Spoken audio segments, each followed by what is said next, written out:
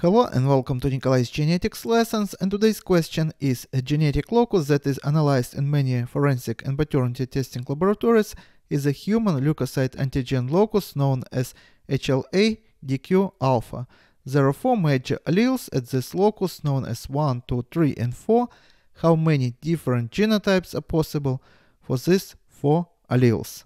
In genetic testing, allele doesn't mean the same thing as we usually get used to. For example, we have a gene, and that gene has different mutations, and those genes with different mutations we call alleles. But in this case, allele we call something different. Imagine that we have some core sequence, for example T, A, T, C, and that sequence may repeat multiple times. For example, T, A, T, C 2 times, T, A, T, C 3 times.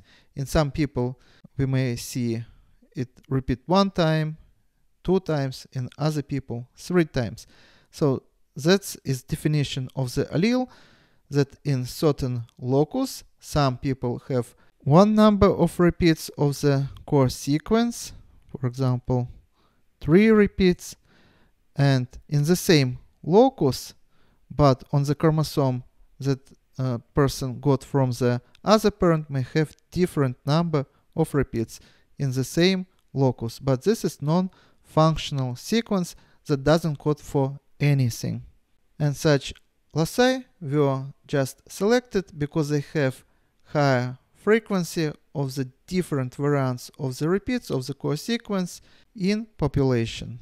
Because we have 23 pairs of chromosomes, that means that if we study one locus, we actually going to study 2 loci, 2 identical loci on the 2 chromosomes, one inherited from the one parent, say father side, another from the mother side. They can be identical, so would have the same number of repeats, or may have different number of repeats. For the simplicity, let's say that number 1, 2, 3, and 4 directly corresponds to the number of repeats of core sequence in certain locus.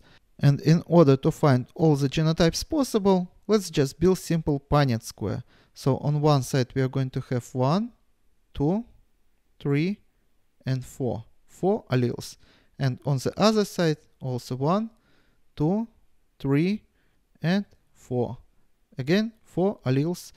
And now let's build simple Punnett square. It's going to be 4 by 4. And this Punnett square is going to represent all possible combinations. But don't think that there are 16 combinations, because we have here 16 cells. Take a look what's going to happen. One repeat inherited from the mother side, and another one repeat inherited from the father side.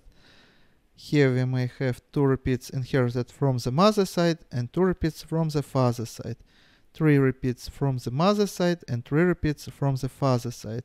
4 and 4 here.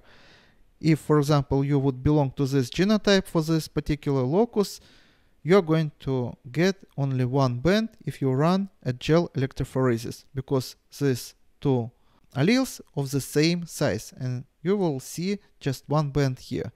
You also would see one band for this locus, because 2 repeats from the mother side and 2 repeats from the father side, these alleles are of the same size, and the same is true for these 2 variants.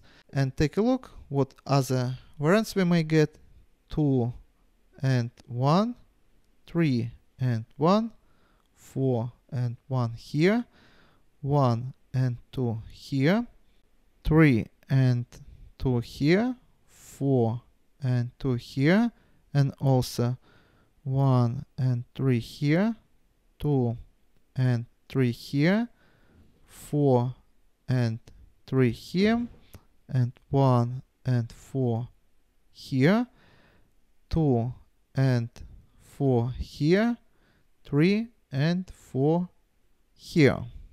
These combinations on this diagonal would happen only once, but combinations, for example, in this cell and in this cell happens twice. And this combination and this combination is the same. For example, if you are going to run a gel, you are going to get one band with 2 repeats and one band with 1 repeat. This seems like it's different genotype, but also you're going to get one band with 1 repeat and another band with 2 repeats. So they are going to be on the gel the same, would be identical. So 1 and 3 equal to 3 and 1. Or say 4 and 1 and 4 is going to be also the same genotype. 3 and 2, 2 and 3 is going to be the same genotype. That means that we can cross out all this half and we are going to get 4 unique combinations that produce 1 band plus 1, 2, 3, 4, 5, 6 combinations that produce 2 bands. So total number is 10. And as you see, this is answer B. And this is all for today. Subscribe and see you in the next video. Goodbye.